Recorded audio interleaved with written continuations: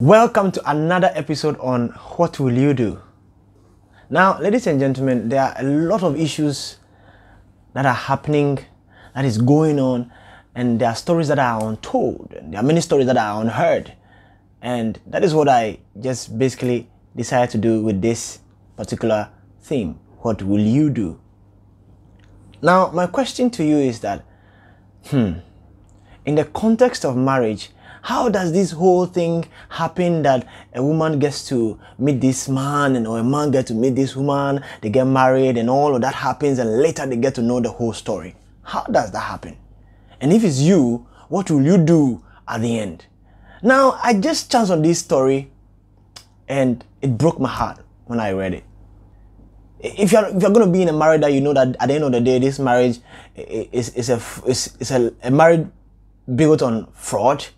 I mean, you are a human being. The person you are marrying is also a human being. So just basically don't start it. This is just first of all mind-blowing. Now listen to this story. It says that, young ladies, let me take this opportunity to urge you all to drastically scrutinize your men. Know his ins and outs, his past and ambitions, and most importantly, get to know how religious or unreligious he is before accepting their proposal. My broken pen story should serve as a caution study on your journey to marriage.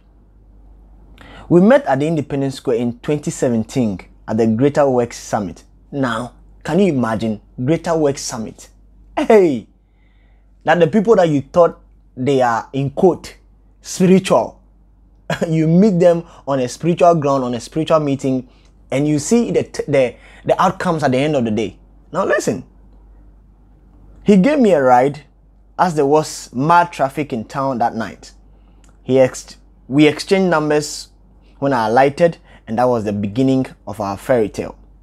I was madly in love with him. He was almost perfect.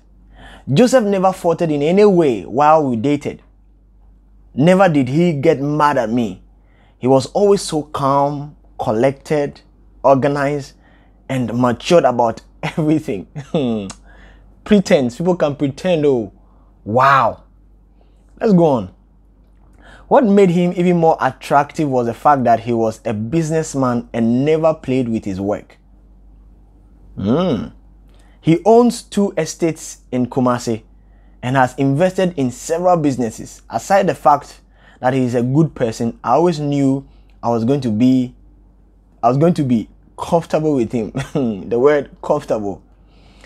He popped the question on a private yacht the following year. I thought it was too early though, but the rock he put on my finger exonerated my doubts in my mind. It was a diamond ring which sparkled more than anything I'd ever seen in this world. That moment right there, till date, still stands as the happiest day of my life. We spent that whole night on the yacht talking about our future plans together. How many kids would you love to have? I asked jokingly. It's too early to think about kids right now.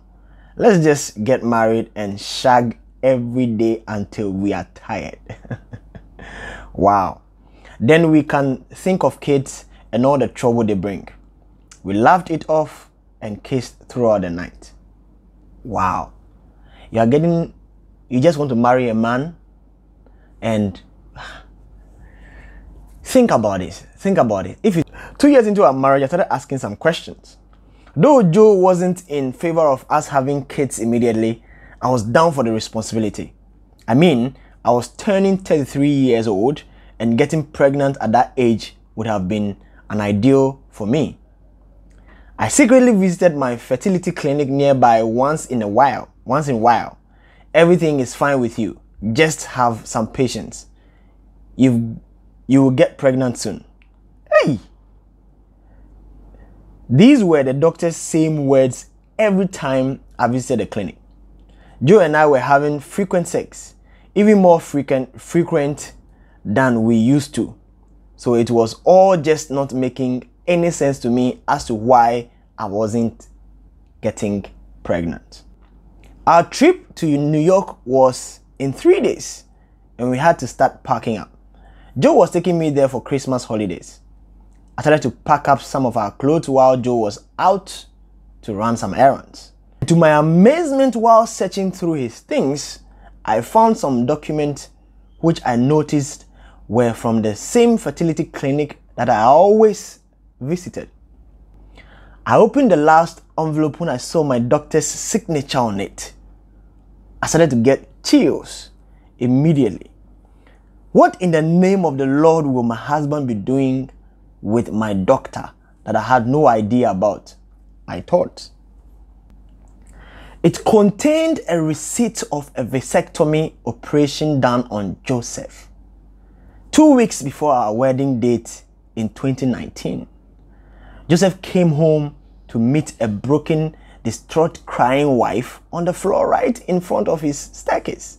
I cried even louder when I saw him run up to me. I slapped the paper on his face with rage. "How dare you do this to me, Joseph?"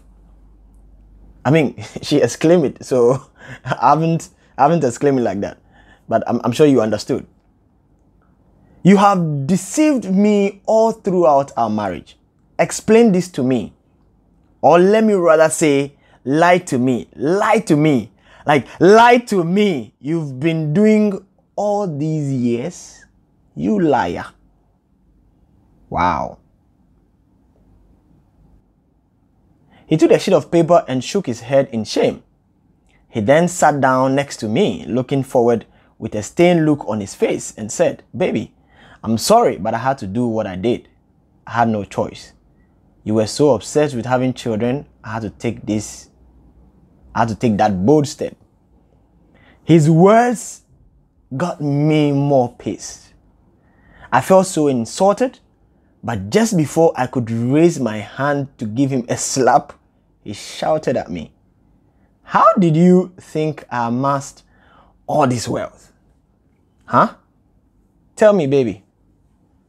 A 33-year-old owning these things, all these cars, all these houses, all these expensive trips, your expensive lifestyle? Wow. God have mercy on us. How did you think I was able to afford and keep up the lifestyle?" I felt confused at what point. "But what has your riches got to do with your vasectomy? Stop trying to change the subject, you dirty liar." This is a woman insulting the guy. "You have been caught just starting explaining and cut rubbish," I uttered. That was when he dropped the bombshell. What I'm trying to tell you here is that I made a pact with an awkward group which I am still a member of, never to father any kids, whether biologically or not. As a trade for my wealth, I made a promise with blood never to have. Wow. Never to have any. Wow. Wow. So never to have any kids, he says. Whether mine or adopted, I will either go mad or die if I'm to break this promise. So stop with all this and let's move on with our lavish lives. I've given you the world. Let's enjoy, please. I could feel my soul leaving my body. I felt light all of a sudden, and a sudden cold sensation came over me. I could not utter a word. He stood up to leave, but stood halfway. And with a smile on his face, he turned and said, "And please don't try and file for a divorce. I have spilled enough blood in this life." Wow.